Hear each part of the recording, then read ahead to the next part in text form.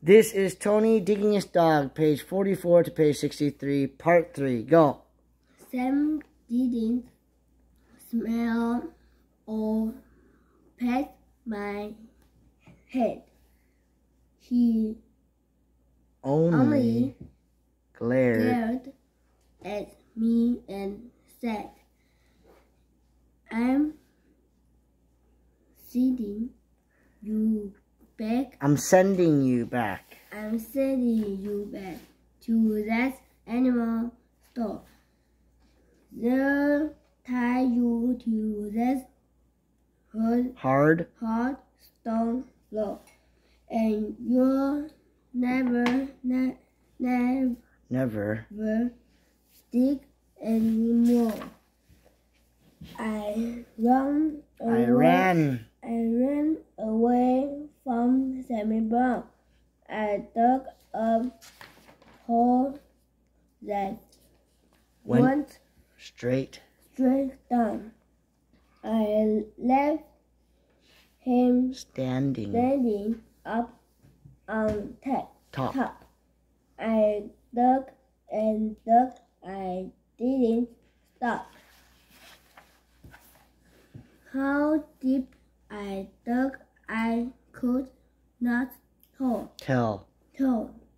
But soon I found I dug a well made and water up to my chin. With a fix I know was in, I started to sink. I started to yelp. I yelped. Help.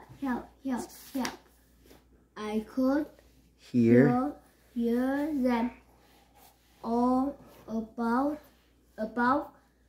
my head.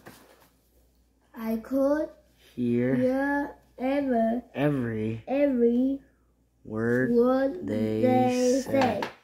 When the growled, he wrecked our town.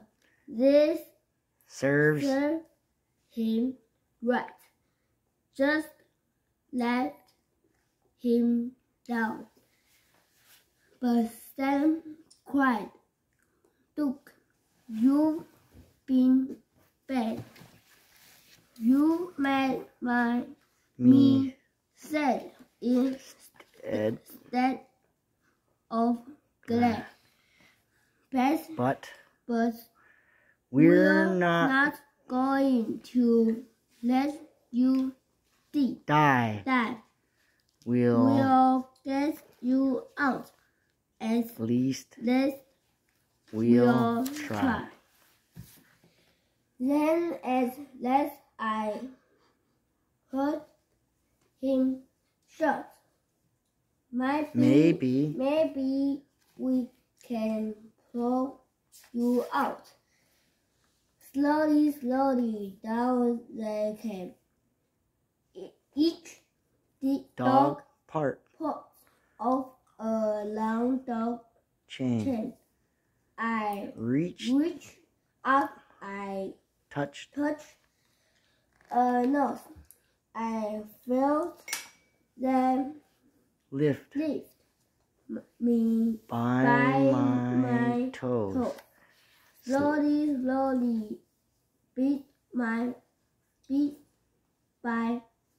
bit, they dragged me up out of the pit. I thanked the dog and Sammy Brown, and then I started back toward town.